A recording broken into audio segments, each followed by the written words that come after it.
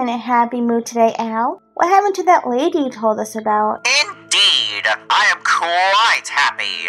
I'm happy that I won't be seeing that vile woman ever again, my dear.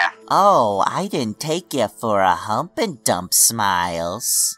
Angel! It was simply a moment of weakness, and one I hope doesn't occur again. That woman knew too much about me.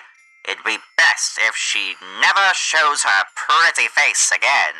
You know, Al, I'm kind of curious as to what this lady really is like to have you in such a mess, Al. She must have gotten under your skin really bad.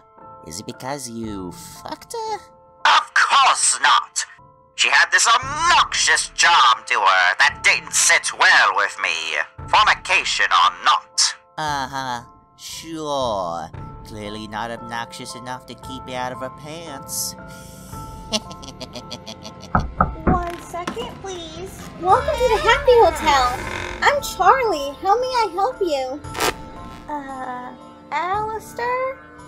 There's a lady that looks like you at the door. What are you doing here, Allie?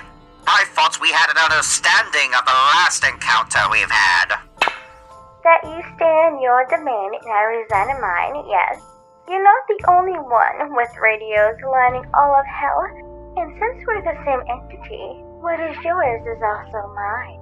Please, would you be so kind as to tell me about this fine little establishment? Of course. Who are you, Miss... Alastra, the radio demon is.